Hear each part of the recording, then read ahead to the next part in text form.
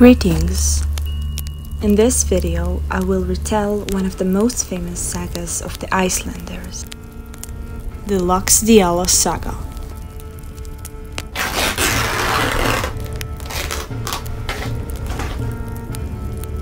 Almost 1,000 years ago, in the west of the land of ice and fire, lived the fairest beauty of Iceland.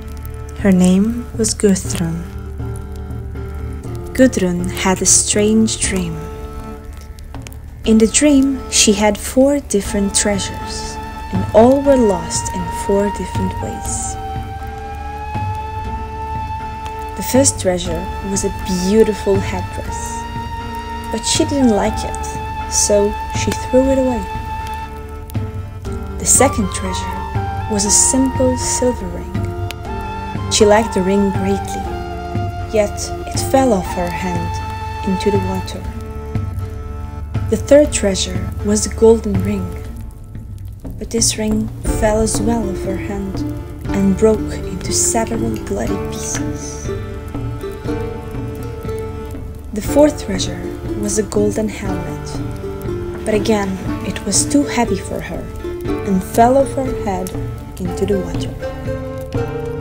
These treasures were the prophecies of her future husband.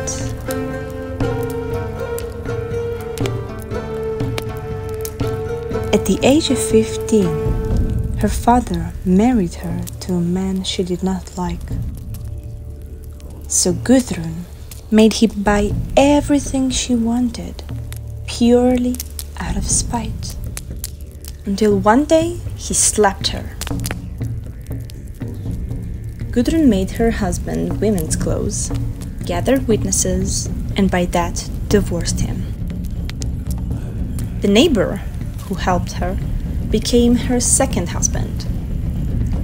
They lived happily, but as the prophecy said, the second husband drowned in the sea, and Guðrún was alone again.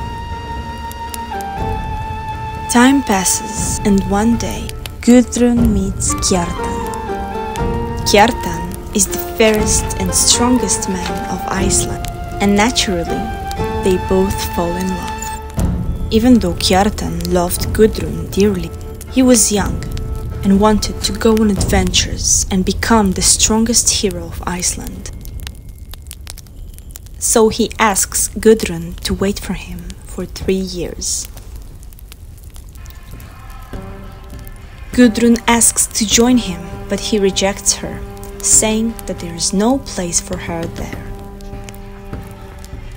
And so, Kjartan goes on his adventure with his foster brother, Bolli, his closest friend, and the second best at everything after Kjartan.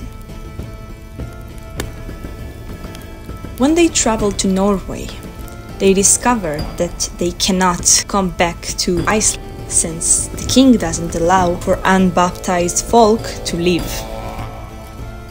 Through their adventure, Kjartan meets the king himself in a swimming competition and leaves a great impression, which leads to him becoming a close friend of the king and close to the king's sister as well. Eventually, all the adventurers get baptized in order to come back home, but Kjartan decides to stay. His foster brother Bolli delivers the message to Guðrún, which waited for Kjartan's return. Bolli was secretly in love with her, uses this opportunity and offers her to marry her. She rejects him at first, but later is pressured by her family to marry him.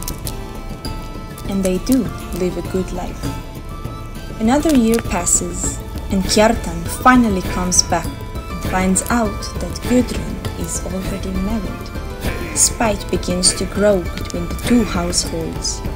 Gifts are refused, important items disappear, humiliating acts are shown towards them, and so Guðrún decides that she had enough.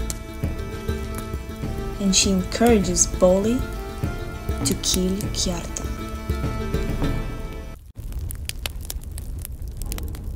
Bolli and Guðrún's brothers ambush Kjartan, and a great fight begins. They both fight well and strong until Kjartan gets exhausted. He cast his sword aside and asked for Bolli to kill him. He says that he preferred it that way and doesn't want to kill his best friend. Bolli deals the final blow and he falls to his knees. He cradles Kjartan in his arms and cries in agony. When Bolli returns home, Guðrún is pleased at his loyalty. And so time passes by. The father of Kjartan and foster father of Bolli dies, and Kjartan's mother decides that this is time for her revenge.